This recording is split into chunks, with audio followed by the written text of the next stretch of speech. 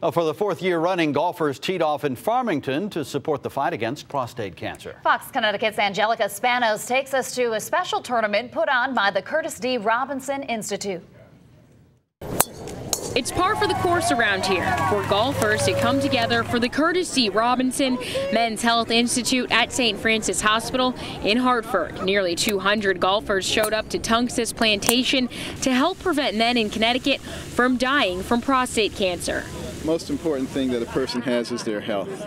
And a lot of times you don't realize that until it's too late. The Curtis D. Robinson Institute fixes that, entering Greater Hartford and treating men who can't afford health care otherwise.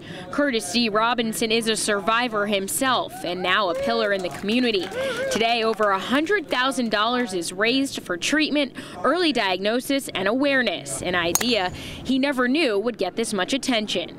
We would form some type of institute to go out and test these men and try to catch that cancer before it gets out of the lymph nodes and inside the, out of the prostate inside the lymph nodes. Since Robinson founded the institute, it's reached to more than 3,000 men and given exams to more than 1,800 in Connecticut.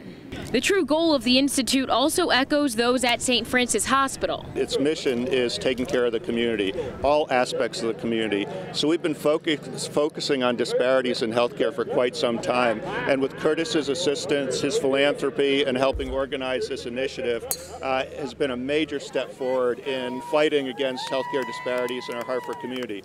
A community that recognizes Robinson's dedication and gives him a hole-in-one. In Farmington, Angelica Spanos, Fox, Connecticut.